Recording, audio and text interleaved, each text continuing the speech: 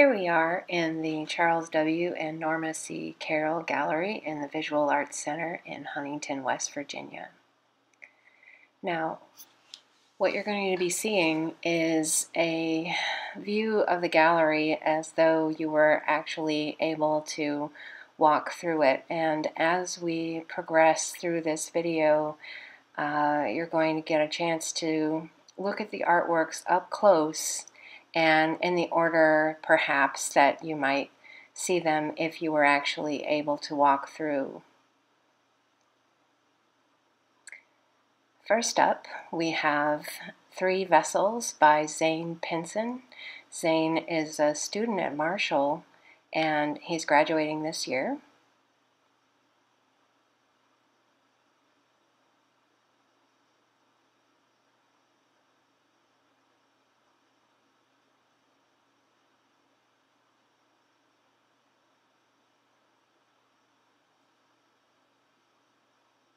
Next up, we have two works by an artist named Mikey Windsor.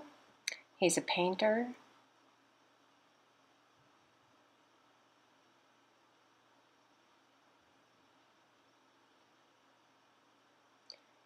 And this is a cabinet made in the mid-century modern aesthetic. The artist is Chase Markham. He lives in Huntington, and he learned carpentry from his grandfather.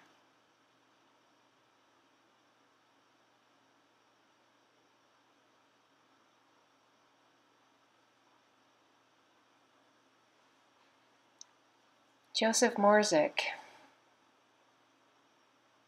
made these three paintings, and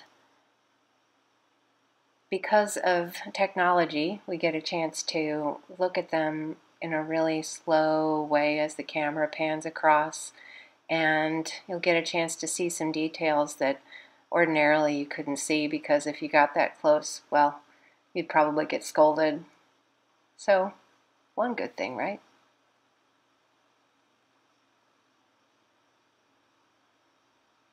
Joseph's paintings are really a good example of how you don't have to have interesting subject matter to make a beautiful work of art. Bowls and bags are interesting in their own way, but you know.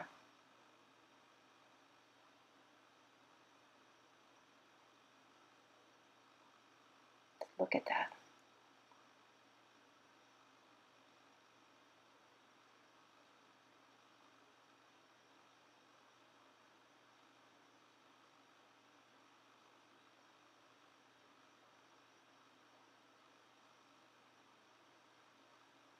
Did you ever think, if you're a painter, or if you've ever tried to draw anything, that it might be okay to let the edges go a little bit like that, and that the object wouldn't fall apart?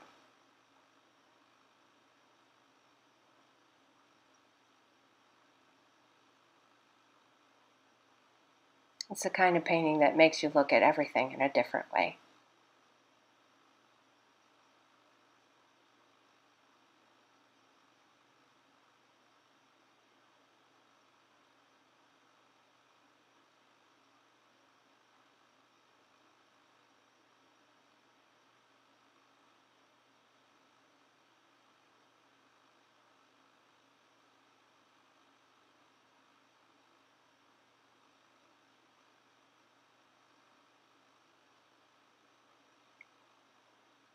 This is another set of vessels by Zane Pinson, and Zane is doing an interesting thing here because he's taking found vessels and then applying graffiti images to them.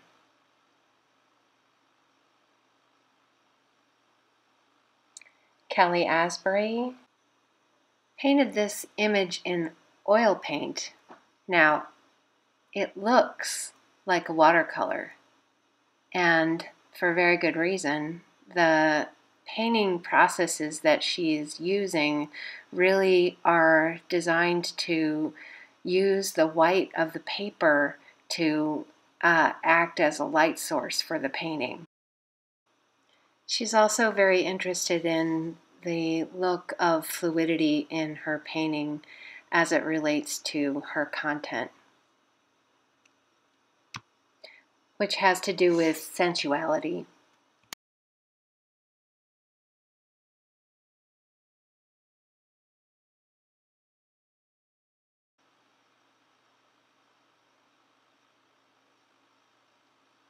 Sarah Fox is a recent Marshall University graduate, and this painting is just fantastic to view up close like this. Look at those hands. Such a wonderful painter.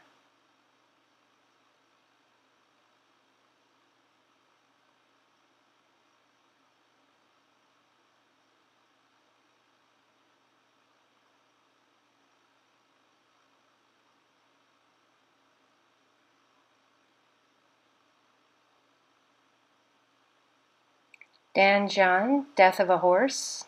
This is a mixed media piece, and it's a really exciting piece in general, but when you get up close, you can really see all of the intense layering of mark.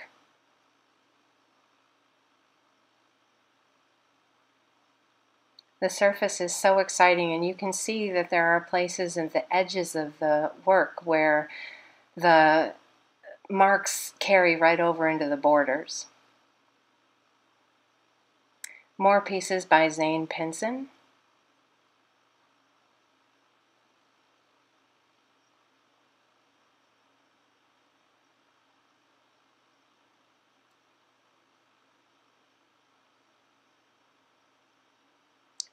These two works are by an artist named A.V. Rickner, and A.V. is drawing on top of photographs.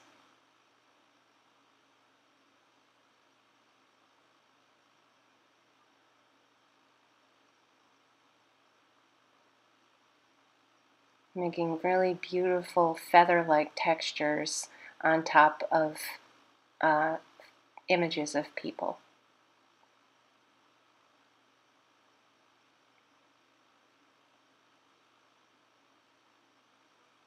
Here we have a painting that is actually made on a tarp, and the painting is not stretched on canvas, so it's stretched on the wall, intensely layered, and really, really obsessive in the patterning.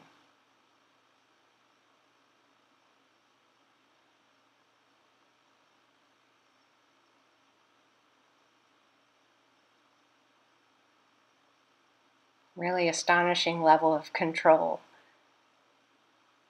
especially given the size.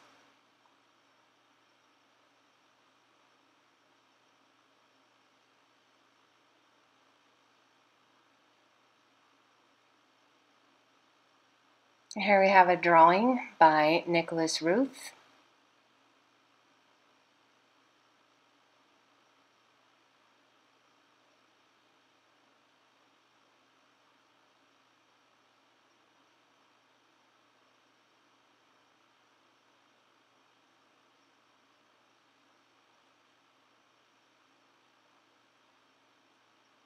Two photographs by Michael Hauer.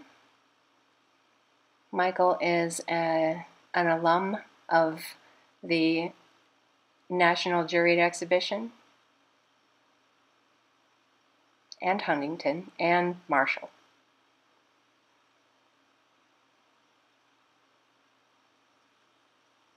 Two drawings by Christopher Troutman. They are beautiful drawings to view from a distance, and fortunately, because of technology, again, we get to have a slow pan and see things that, you might not notice about the drawings if you just looked at them quickly from a distance. These are drawings that really pay off when you pay extra attention to those small areas.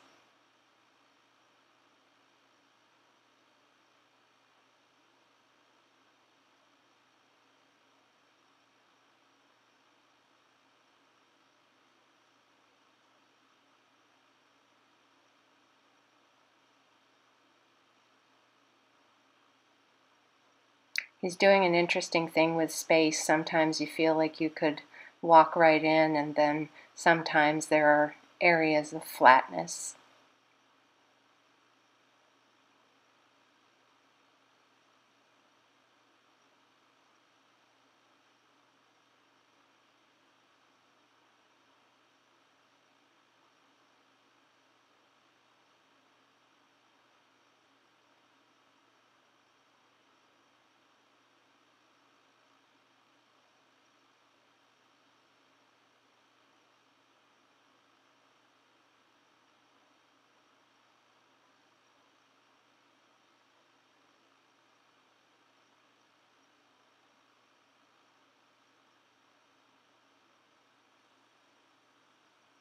Soraya Robinette is also a recent graduate of the School of Art and Design.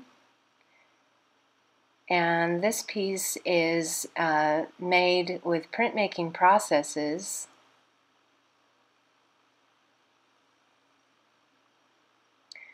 Dylan Collins' Memory Vessel,